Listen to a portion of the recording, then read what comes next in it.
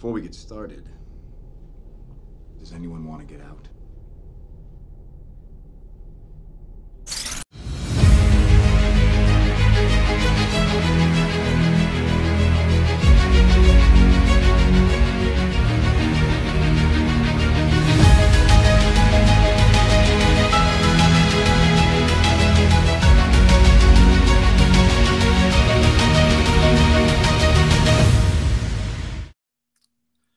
Hello, everyone, and welcome to this week's episode of Avatar Rewatch. Sorry for being on the wrong side. Jared has a bit of an ego problem this week. I think the Justice League rewatch we did has gotten a little bit of a big head, but, you know, that's on his channel, not here. So, Jared has corrected his mistake. Thank you. So, this one, we are going to Wong Tong's library, and we're meeting an owl. Which so reminded me of my college time, since the mascot of my school was an owl. And that's all it reminded you of? I gotta ask, where have I heard that voice actor before? I'm trying to find it, because the whole time I'm watching it, I'm like, I've heard Just this. go to IMDb. Go to IMDb. Are you talking about the researcher or the owl? Because I think the owl actually, the researcher, I think is a pretty well known voice actor. This is the recap episode, but anyway, Nick, keep talking while I try and find it. So basically, this episode is they're all doing like their own mini vacations, and I really love like the intro where like Aang's like playing a flute, and like these like let's just call them like groundhogs come up in like notes. It's just kind of adorable.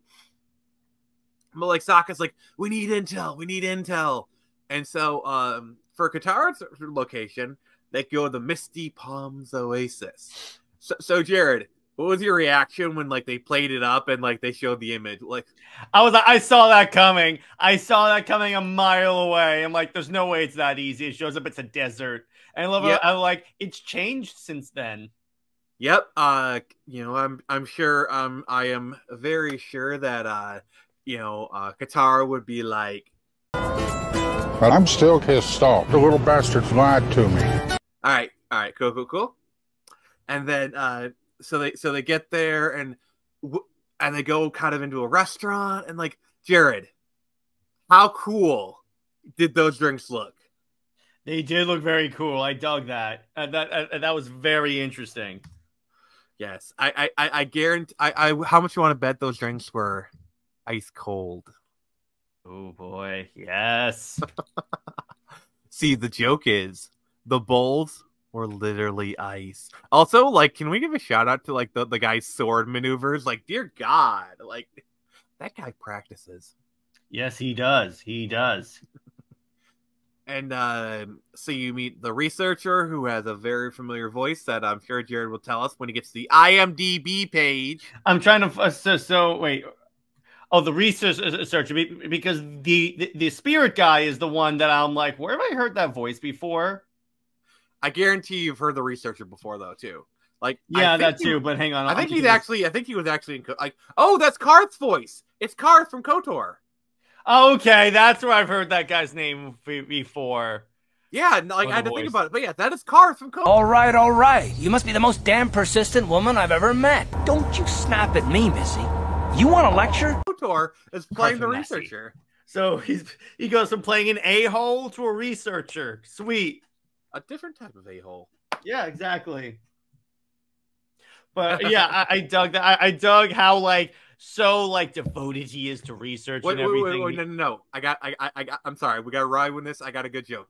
He went from an a-hole to a b-hole. And by b-hole, I mean book hole. Jared was like, oh no, please no. Yeah. Yeah, exactly. I also loved how like I liked how like, well, first off, I recognized Ba Sing Se. The name of it, I was like, okay, because Nick brings that up so many times during the episode, during the show. There's no war in Ba Sing Se. Or there is no Avatar movie in Ba Sing Se. that too. And I loved how, like, as soon as he got in the library, he was like a kid at Christmas. I dug that. Yeah, that was that was pretty sweet. Like, what did you think of like the foxes and whatnot? And also, in this episode, they really did kind of like go with the joke of like, oh, everyone forgets that Toph is blind. Mm-hmm. Yeah. I think that's really because here's the thing: she doesn't exactly act like it, so it's like it's really easy to forget because she's still capable and everything. So everyone's looking at it like, well, she obviously could still see. She can't, but still. Two of my favorite jokes in this episode, he's like, "Look, there it is," and they're like, "Well, that's what you would say when you find it." And she's like, I love that. I was like, she did the John Cena. For a second there, I was like, how does she know? And then it was part of the joke, and I was like, yeah, I saw that. I was like, yeah. The other one that I love is like, you guys stay out here. It's like, and then Katara's like, what do you have against books? And she's like, well, I've held them, but they don't really do anything for me. And then Katara's like, oh. She goes, let me know if she basically says, let me know if they have any audio books in there. Well, maybe they should get top subscription to Audible. Mm-hmm. Audible, please sponsor us. Yes, we would love that. You sponsor everyone. Yeah. This podcast is not sponsored by Audible, but it could be one day. Or it could be sponsored by Raid Shadow Legends. This podcast will never be sponsored by Raid Shadow Legends. Okay. Sorry, the joke is just just the whole bit was good. That was perfect. Thank you. And I also love how they discovered like what the darkest day in the Fire Nation is, because at first it's like, okay, we have this page, we have an advantage, we can do this. Oh no, they burned down the room, and the fox wolf thing shows up and goes, oh yeah, this way. Yeah, the thing that I was wondering is, what does the fox say? I was about to say, Nick has to title this episode, "What Does the Fox Say?" I was gonna make a Screecher reference, but that works better. Mm-hmm. As soon as I saw that, I was like, "There's no way he doesn't title it." Well, what does the fox say? What it's gonna be is the fox in like the shot with like when he's talking to Sokka, and the title will be "What Does the Fox Say?" Mm-hmm. Yes.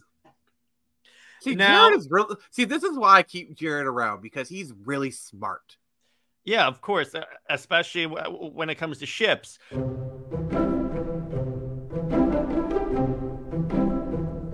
But my one thing that I felt you're on my weird, channel. The one thing that I think, but it's my StreamYard. The one thing that I thought was kind of odd was the owl dragon thing. That was a little creepy, because I'm like, okay, it's an owl. Then it like extends and it gets into 4 legs. I'm like, what? It's a spirit. Remember that. It's not an actual animal. It's a spirit. Yeah. And now I remember that. But back then I was like, okay, so what animal hybrid is this now? It's beyond hybrid. It's a spirit. Yeah. But that was interesting. I dug that. And I also liked how as soon as they started looking around, that's when the dragon beast is like, oh, yeah, get out. Well, the reason why he said get out is he didn't want humans using his knowledge for war or for conflict. Because the Fire Nation person came in and literally burnt an entire section of the library to the ground. Like, I'm sorry, but like, I'd be pissed too. Yeah, that's true. You'd be kind of distrustful of outsiders trying to access your library. Yeah. It's like when you lend a friend a video game and they give it back to you and it's all scratched. You confront about it, they're like, whatever. Yeah, exactly. It's like, well, I had to, because that game is key to my nation's survival. It doesn't mean you had to scratch up my copy of Final Fantasy VII, Albert. Well, yeah, because no one cares about Final Fantasy VII. I'm like, what? All right. This is Jared's last episode on Avatar Rewatch. I had to. You can edit this out. I don't care. Oh, trust me. I got a better clip in hand, because trust me, I'm probably going to be editing this. So it's like I'm pulling clips in this. So yeah, we're going to have fun. Yeah, exactly. There you go. So yeah, so that, they find what is going to be called the Day of Black Sun. That's not mentioned in this episode, but like that's just what it's going to be called in the future. So it's like whatever I'll call. That's going to be an important plot point in really the third. Like it'll be kind of be mentioned throughout the rest of the season, but like that plot point is really going to be important in the third season. So like they're putting this in really hard. Also, I feel like this episode does really good foreshadowing because also like Jared, tell me if you kind of got the similar vibes.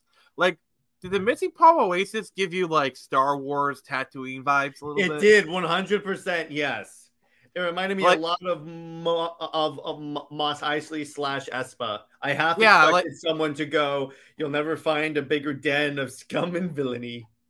Yeah, like that scene where they're having the conversation with the Sandbenders. I was getting some. He doesn't like you. I don't like you. You'll be dead. And it's like, I don't like you either. I have the death sentence on 12 star systems. I love that. I love that. Okay, you got to give me a dweeb. I don't think I have that one installed on this account. All right, you know what? Screw it. Here. Dweeb. All right. Here's another one. He fills out his clothes like lentils fill out a sandwich bag. Not you, the people in that scene. Yeah, so we get like Sandbenders, we kind of learn about them, and we get a little bit of exposition on them. So how did you feel when that scene happened? Which scene are you referring to? At the end, with Appa. So you're going to have to like... when the library is sinking, and Toph is trying to hold it up, and the Sandbenders roll up. That was dope. Dope wouldn't be the word I described it. It's really heartbreaking. Oh, yeah. Because it really does add some character for Toph. Like, it shows really just how much she cares. Because up until this point, it looked like she didn't really care about them or anyone because she's constantly like ribbing them. She's training Aang like Batman.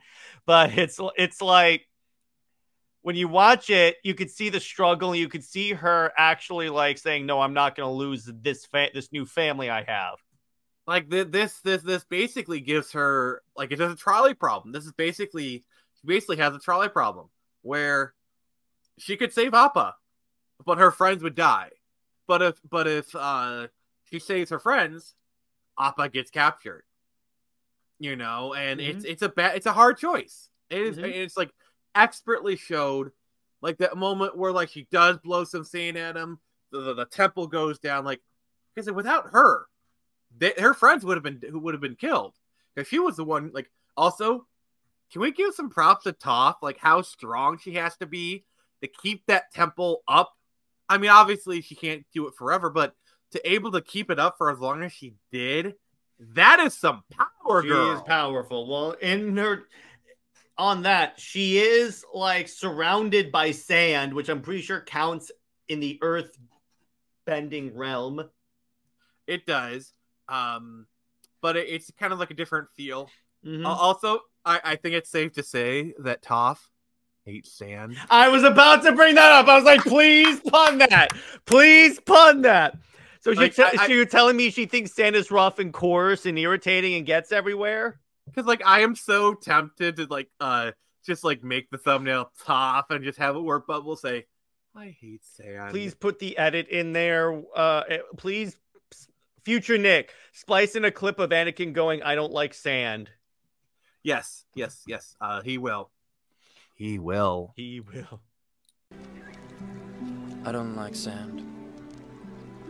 It's coarse and rough and irritating, and it gets everywhere. Remember, Nick. I remember future Nick. I am past Nick. We are one and the same. So you are one with yourself in the future. I'm one with the Force, and the Force is with me. No, I am one with the Nick. The Nick is with me. That just sounds bad. But yeah, that was dope. I love that. But yeah, it's a pretty good episode anyway. Yeah, and then so yeah, things are just gonna get like honestly, like this next episode is really dark. Ooh.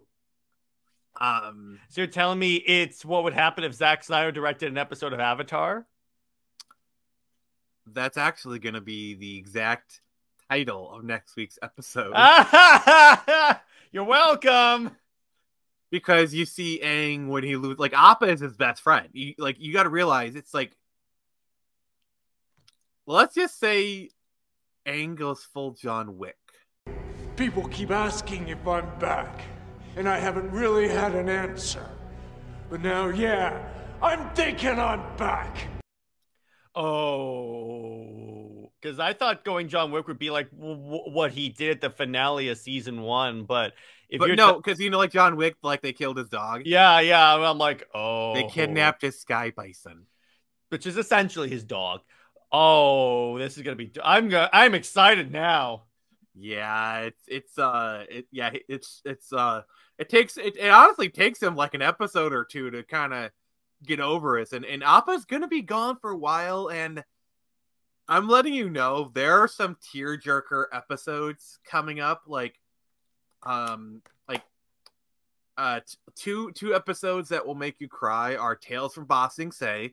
Every Avatar fan is kind of doing their pre-crying right now, and then Appa's Lost Days. Ooh. So yeah. So it's gonna be interesting. So right now, basically, now that this is kind of done, the plan for the gang is they're heading to Ba Sing Se. Sweet. That's kind of where this season is heading. So we got some really good episodes ahead of us, and yeah, I just can't wait. So Jared, what would you give this episode? 9 out of 10. Super dope. Action, world building, everything is great. That top scene is awesome. Everything is really cool.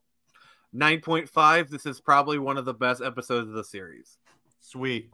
When people talk about the best episodes, marquee episodes, this is one of them. Because here's what you have to understand about me.